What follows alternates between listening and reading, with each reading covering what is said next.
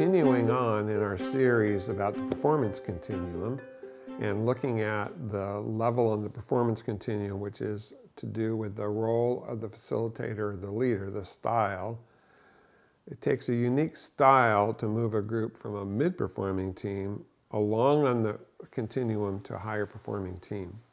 So you have to remember, what would you see to classify a team as being more mid-performing versus low or high?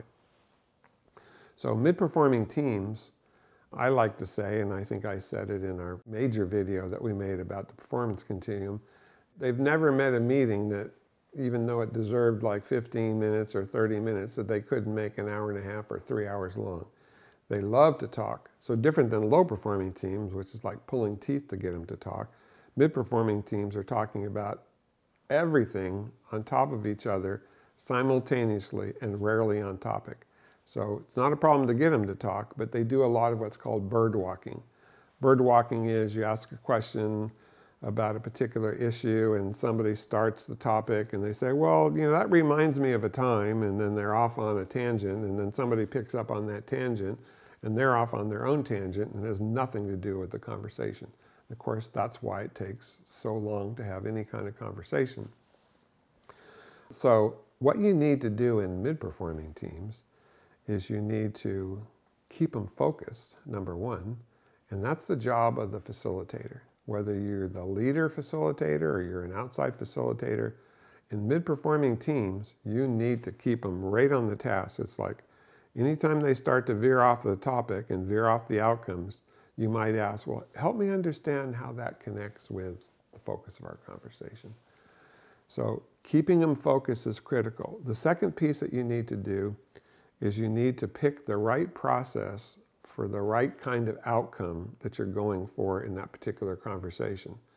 So for example, if you were using the facilitation flashcards and your outcome was to develop a new set of goals for a particular project, you'd be looking on the right processes under intentions on the Enneagram, and you'd pick out the appropriate process, knowing that that process is pretty much tailored to help you move efficiently to get a particular outcome, in this case around intentions or goals.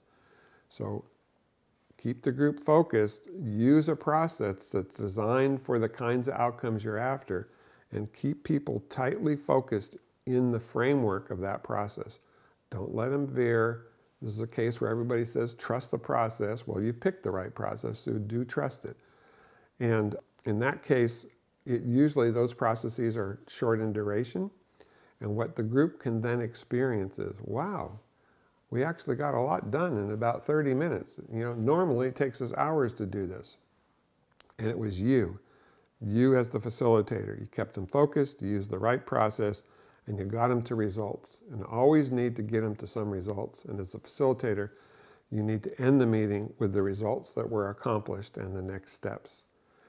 And that way they experience success in shorter periods of time, and they want to do more of that. And that's where that transition is happening from mid-functioning and moving them on the continuum to high-functioning teams. Bye for now.